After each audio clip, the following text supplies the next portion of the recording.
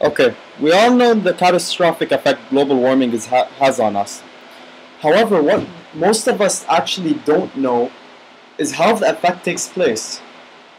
So basically, you can say that I'm here right now to tell you how this is going to take place. Now, for the basics, first of all, you have the sun's rays reflecting into the Earth's atmosphere, which is heating the Earth when it reflects against land and water, so on and so forth. And now this is the normal process where some of it is supposed to bounce back out into space, just go away, and some stays in to keep the Earth warm.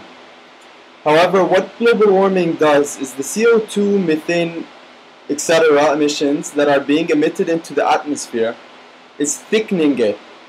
Therefore, it causes like a thick blanket. So what do thick blankets do? They insulate heat better.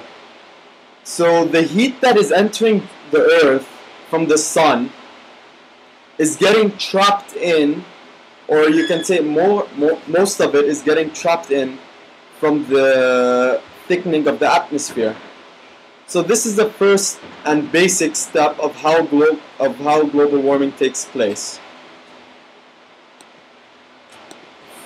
Fuck. Yeah. No.